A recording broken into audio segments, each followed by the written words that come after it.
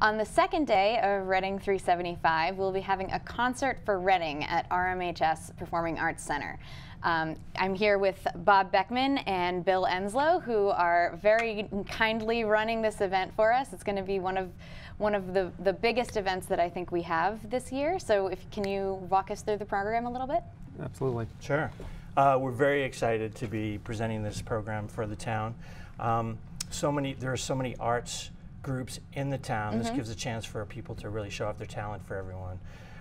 The Act 1 starts with the Reading singers and under the direction of Beth Mosier. Great. And then that's followed by the Reading Symphony Orchestra under the direction of George Ogata. And they do one number together. Great. Which is nice. Good. Yeah, as a special thing for the 375th. Yeah. Act 2 is followed by, starting with Lindsay McGovern. She's a graduate of Reading Memorial High School and Salem State University, where she graduated for a degree in dance. Oh, great. Yeah, and she's doing a dance program. Excellent. And Margaret Sweeney, who is a Reading High graduate, is singing to her performance. So she's dancing to a live duo. song. Oh, yeah, that's great. great. It's going to be nice. Yeah. Do you want to talk about Culinary Chorus, Bob?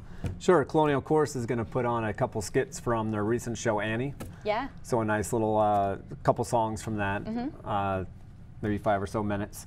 Then we also have Kate and Pat will be performing a musical duo. Right. And Stephen Gordon. Stephen Gordon, who is a Reading High graduate who went to Syracuse University studying musical theater, and now he performs all over the country. He lives in New York, and he's coming back to do 2 musical theater pieces. Excellent. So it's we're very excited for that. And the Beatheart Foundation. Beatheart Foundation is a great organization that deals with helping people with opioid abuse, and their program on June 22nd is Jams for Jake at Birch Meadow Field, and that's going to be a great thing to look forward to.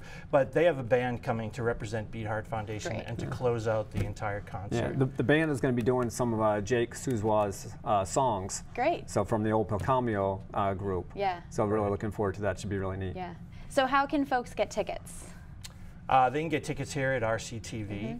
Tickets are free, but you do need a ticket to get in. Right, because only a certain amount of seats in the, the pack. I mean, we're assuming that it won't be sold out and that people will be able to come that day and get tickets at the door. So don't think that you can't come if you don't have a ticket ahead of time, but it will help us to keep track of how many people already have tickets ahead of time. So that would be great. It'll be Saturday, June 1st, starting at 3 p.m. 3 p.m. Excellent. That sounds great. So more information at reading375.com. Everything's there where the tickets will be sold. And I believe that we'll also have the tickets at other Reading 375 promo events up to the date. So thank you both so much for coming. It's going to be really great, and I hope very well attended. I think it'll be great. I think it will be. Yes, thank you. Thank you.